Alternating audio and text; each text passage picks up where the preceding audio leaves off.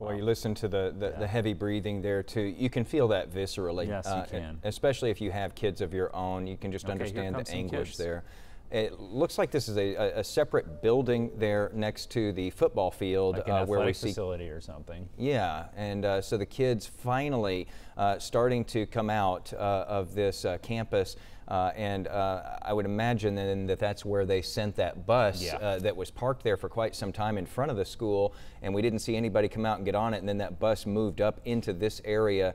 So I would imagine it is parked just on the other side of the building there that we cannot see, but it is very reassuring once we finally get to this point where we're able to see these students being marched out in a single file line there and put onto buses so that they can get out of there and go reunite with their parents at the Performing Arts Center there in Arlington and begin the healing process. And again, even if nothing physical happened to them, this is an absolutely horrible, draining thing emotionally. It's a methodical evacuation of the building right now. We do have word from the school district. The all clear has been given at Timberview High School, and Mansfield ISD's reunification process for those families has been solidified. Students are being safely escorted right now in buses, and we can see that with our own eyes.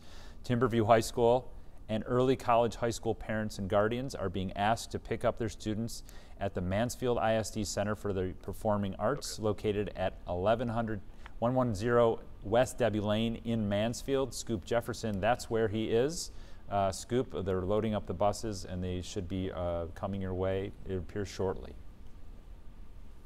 Okay, yeah, I'd like to give you an update on what's happening here at the Center for Performing Arts. The Mansfield Police, they're now staging their mobile command unit in the parking lot here, and several more officers have shown up here as well. This is where they will officially release the students to their parents. Now, as you could imagine, as a school district, they first want to give account for every single student.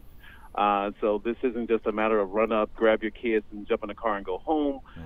They have to actually make sure that they're releasing each student to, to their parents officially, as if this were a regular school day, which we know that this has turned out to be something totally different. We have also have Mansfield firefighters who also serve as paramedics here at the Performing Arts Center. As you could imagine, as you talked about how emotional this is earlier, as you could imagine, this sometimes can cause a lot of stress, not only on the students but the parents as well. So the paramedics are here on standby just in case. We have a lot more officers here in the parking lot as well who will assist with the release of the students.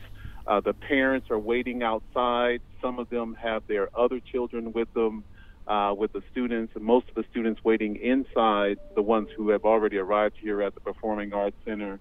And as you could imagine, if there were students already here, those students will probably more likely be released to their parents as well, as the school day has been interrupted. A very organized situation here. A lot of, the police have done a great job in controlling the traffic here. Hundreds of cars lined up out on the road, mixed with, regular traffic. So they're asking, obviously, for parents to cooperate as they reunite them with their students here at the Center for the Performing Arts. All right, Scoop Jefferson there with the parent reunification process, and we say process because thanks, Scoop, for that. We know that this is probably going to take quite a while when we talk about, again, enrollment there at the school being almost 1,900 students, and they're going to have to, as they went through that building methodically, then the process to reunite with parents is also a methodical one and should take some time.